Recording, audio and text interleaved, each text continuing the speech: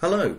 You may already know that in Microsoft Word, if you want to type a half, you can simply type 1/2, and then when you press space, it's automatically corrected to show a fraction.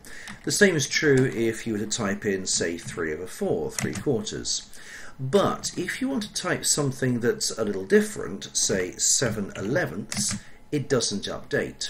It doesn't show that as a fraction in the same way. But it is possible to show fractions in Microsoft Word, such as these two here, custom fractions. How do you do that? In this short video, I'll show you how you do that.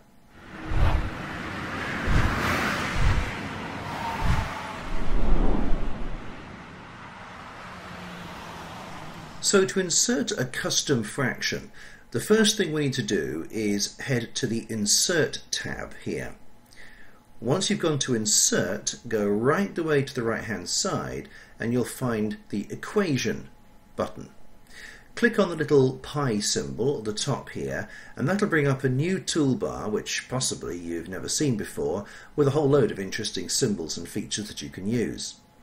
We'll use the Fraction button, which is just here in the middle, and if we click on that you'll see a drop down list of different fraction types.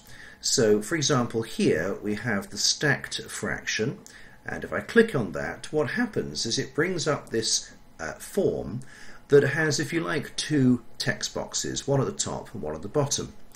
If I click on the one at the top, I can type in whatever my top number is, and then I can click underneath and click on that little dotted square, type in whatever the second number will be, the bottom number. And that's it. Once I've clicked on that, I'm done, and I can start now writing the rest of my document with that fraction nicely vertically aligned centrally to the line of text I'm using.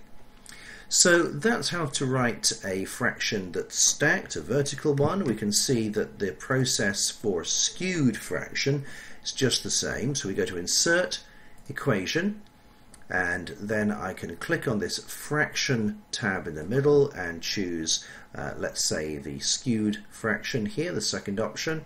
Click on that, and again I simply type in whatever my top number is, type in there, once I click on that grey square at the bottom, what my bottom number is, and that's it, job done. I now have my skewed fraction. And you have some options here as well. For example, if I click on this right hand menu, drop down menu here, I can change the display, I can change the different appearances.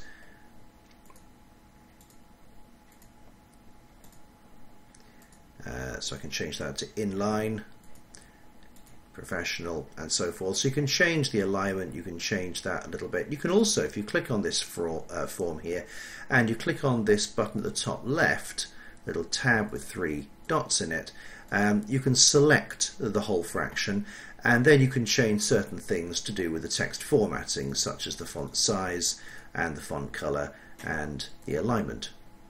So that's how to insert basic custom fractions into Microsoft Word and do some basic formatting on them.